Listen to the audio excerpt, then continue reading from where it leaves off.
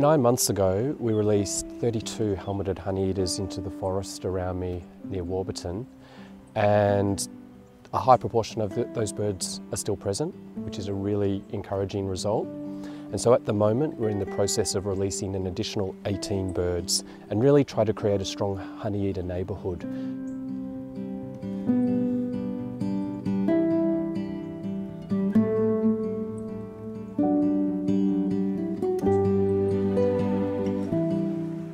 The provision of high quality suitable habitat for the helmeted honeyeater is absolutely key to recovering this species.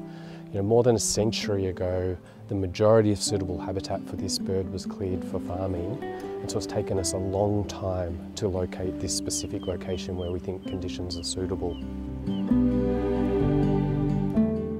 We then established soft release enclosures on site to help acclimatise the captive bred birds to the new environment before release. And then also to help them transition into their new forest environment, we have supplementary food stations established throughout the forest.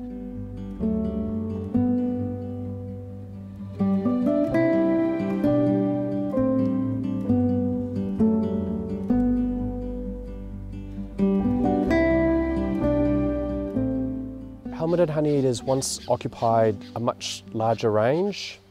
Due to habitat loss, that wild population has confined to a single wild site.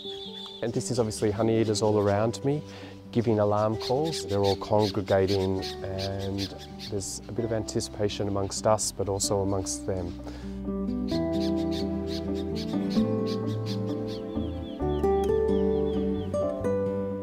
We've all worked really hard, so many people have been involved with this release, and to see them leaving is, yeah, it's just wonderful.